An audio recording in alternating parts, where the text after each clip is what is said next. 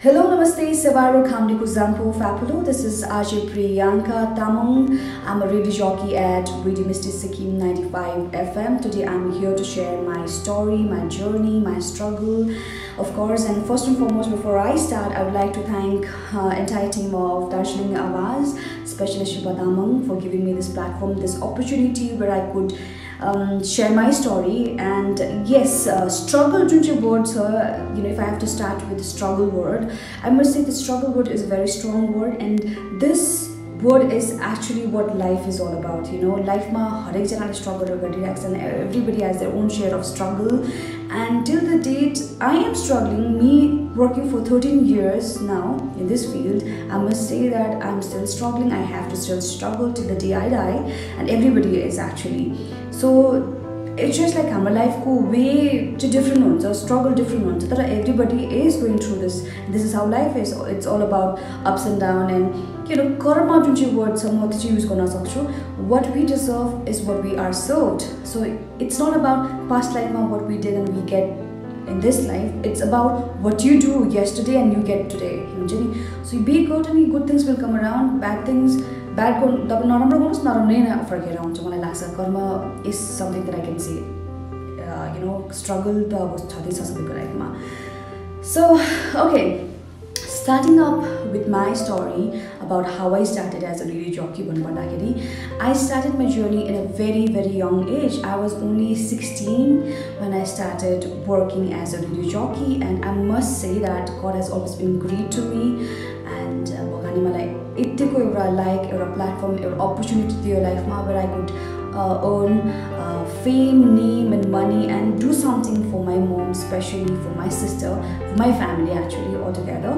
And struggle junche word that it is a big, huge word, and especially to struggle the shayad being a parent mother gonna सक्छु होला, तर हाम्रो आमा बाउले जतिको struggle गर्छ हाम्रो लागि to give the best for us to do something, even in their prayers. Everybody is selfish, but our parents are the one who unconditionally and they are always there struggling in their entire life to give the best for us, so and my mom has been my biggest inspiration, my strength, my weakness, my inspiration, my idol, I can say that, because my mom, she lost her love in a very young age. I lost my father in a very young age. So the kami shayad mero life ma maile face gare ra father nahundakheri tyo bhanda jyada mero mom le gare, because she lost her backbone, her love, her life in a very young age, and had to go through many things and had to take care of us, do everything to give us all the comforts, all the values, everything to us, and she really struggled a lot. And for which everybody had their own dream, their aim, but then for me it was like I have to do something for my mom, my sister. I will do something for them, it was that. And then more impact for my life that I lost my dad, and I really didn't have any idea. I idea they are not gonna come back. I always had this in my mind that my father, he might be hiding somewhere, or maybe army ma join country ma he will come back. So I always used to wait for him. I always used to miss him in my life. Why everybody, they have their parents, they have their father, but why मेरो चाहिँ कहाँ गयो भनेर है धेरै समयपछि मैले realise गरे कि my father, he expired and he is never going to come back भन्ने त्यो चाहिँ मलाई एक्सेप्ट गर्न धेरै टाइम पनि लाग्यो. तर I will not make that an excuse, or I don't want to be a pity one where I will be like बिचारा भन्ने टाइपको पनि I don't want to, because that's how my journey actually started. And yes, 16 वर्षको थिएँ जब मैले मेरो काम मैले पाएँ एउटा first FM station of Sikkim. I can say मेरो नाम हिस्ट्रीमा पनि जोडेको छ भन्न सिक्किममा चाहिँ, किन first FM station 91.9 FM मा एउटा advertisement जोडिरहेको थियो, where they were like, if you are interested to be an RJ, then you should do this, that, के भन्ने भयो थियो. And then I just gave it a try, a shot, and then I got through that interview and got an opportunity to be an RJ and to work, actually main importantly to look after my family.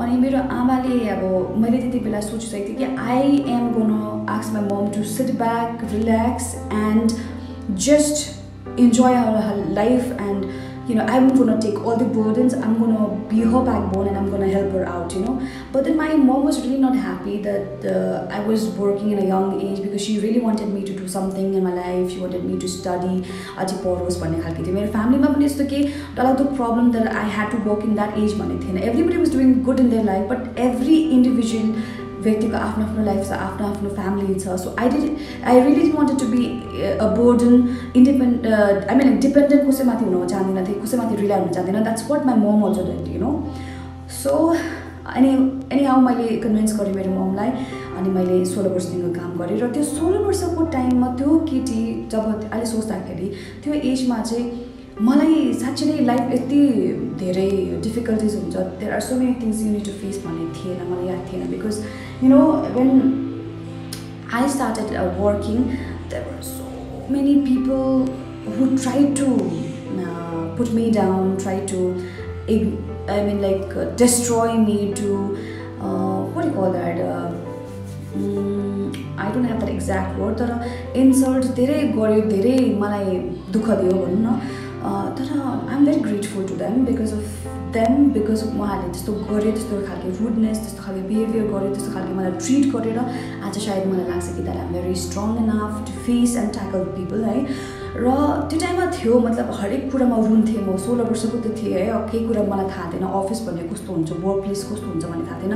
खालि यति मात्रै थाहा थियो कि म चाहिँ अब मेरो आमालाई काम गर्नु दिँदिनँ. I will be taking care of them, my mom, my sister. म जे गर्छु तर म उनीहरूलाई हेर्छु भनेर मेरो सोच थियो. त्यो मात्रै सोच थियो. र त्यो कारणले गर्दाखेरि it was very difficult for me to deal with it. कहिले पनि अब काम गरेपछि अचानक एउटा अफिसमा जाँदाखेरि हरेक कुरामा म रुने गर्थेँ. हरेक कुरामा अब 2 मिनट भएको फिल हुन्थ्यो, हरेक कुरामा मलाई हेला भएको फिल हुन्थ्यो. तर मैले चाहिँ के गरेँ भन्दाखेरि मैले आफ्नो कमजोरी पनि कहिले देखाएन. कहिले पनि यो देखाएन कि this work is really important for me because I have to look after my मम. कहिले पनि त्यो देखाएन. बट आई स्ट्यान्ड म एकदमै स्ट्रङली स्ट्यान्ड गरेर मैले काम गर्न थालेँ. र त्यस पछाडि 91.9 FM अलिकति प्रब्लम भयो. त्यसपछि आई केम टु रेडियो मिस्टी, वेयर एक्चुली मेरो राम्रो एउटा सुरुवात भयो भनौँ न एज अ रेडियो जकी. त्यहाँनिर पुगेपछि मैले धेरै राम्रो अपर्च्युनिटिजहरू पाएँ, सोजहरू पाएँ, धेरै मैले नाम पैसाहरू कमाउन सकेँ, र मैले आफ्नो फ्यामिलीलाई निर्धक्क मजाले सघाउन सकेँ. र मेरो बहिनी when she was in class 6, I started supporting her in her studies, and graduate भएर अहिले she is an air hostess, and I'm very proud of her, and I have no regrets actually. My mom is always like, बिचारा मेरो छोरीले सानो एजमै struggle गर्यो, धेरै problem face गर्नु पर्यो. But I believe I'm very proud actually. I'm very happy that at least मैले आफ्नो एउटा सानो केही मेरो आफ्नो मम, मेरो बहिनीको लागि गर्न सकेँ भन्ने लाग्छ मलाई. And I will be still doing it in my life. म जे जस्तो पनि भयो भने म मेरो आफ्नो मान्छेलाई, आफ्नो ममलाई स्पेसली त म खुसी राख्न सक्छु. र आफ्नो आमा बाउलाई जब खुसी राख्छौँ, जब हामीले के गर्छौँ उहाँको लागि भनेर सोच्छौँ, भगवान्ले पनि साथ दिन्छ. रिमेम्बर दिस, अनि लाइफमा सबैको आफ्नो स्ट्रगल छ, आफ्नो आफ्नो प्रब्लम छ, सबैले फेस गरिरहेको छ.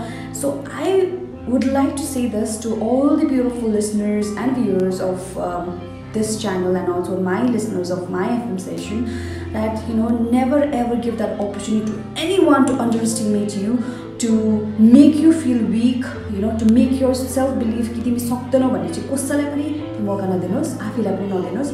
सबसे भन्दा ठुलो दुश्मन चाहिँ हामी आफै नै छौँ. जब हामीले चाहिँ आफैलाई कन्ट्रोलमा राख्छौँ, म सक्दिनँ, हुँदैन, गर्दिनँ, मेरो बसकी छैन भनेर आफूलाई कम्पेयर गर्न थाल्छौँ र यसरी प्रेसर गर्न थाल्छौँ, तब कसैले पनि कसैको दिमागमा चेन्ज आउन सक्दैन. So make your self believe and make your self strong enough. And life is a struggle, and life has to go on, life has to move on. And I am sure तपाईँले पनि गर्नु सक्नुहुन्छ आफ्नो लाइफमा. तपाईँले जे पनि सोच्नु भएको छ, आफ्नो स्पेसली आफ्नो पेरेन्ट्सलाई खुसी राख्नुहोस्, अनि त्योभन्दा ठुलो ब्लेसिङ्स केही पनि हुँदैन. यो भन्न चाहन्छु. And there are so many things that I would love to share, but in this short video, I think this much is enough. And stay strong, stay happy, and love yourself, love your parents. This is all I have to say, and thank you once again to DARJEELINGEY AWAAZ and all the beautiful people and my family, my mom, my sister, each and everyone. It's a big wishes that I live with. Thank you so much.